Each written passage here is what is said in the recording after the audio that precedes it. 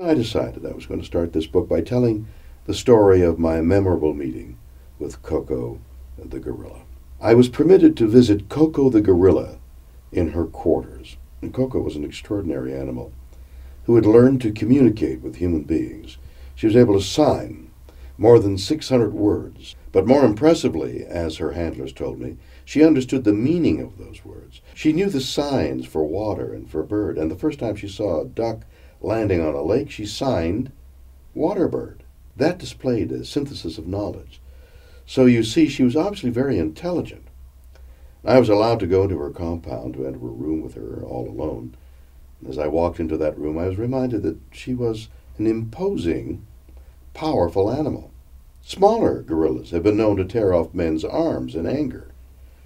I'm not often afraid, but truthfully, I was frightened.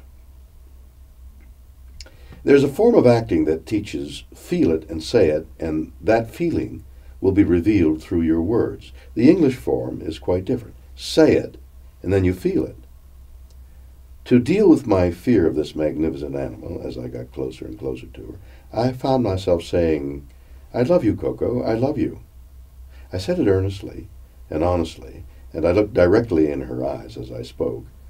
I crouched over a little to show submission, moving forward rather than backward to show I was not afraid. Over and over I repeated, "I love you, Koko, I love you." And as I said it, I began to feel that love. Finally, I stopped directly in front of her and looked into her deep brown eyes, and I saw her furrowed brow and her enormous hands. "I love you, Koko."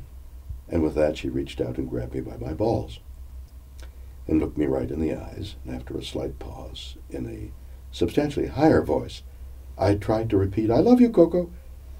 Obviously, these words had more significance than a few seconds earlier.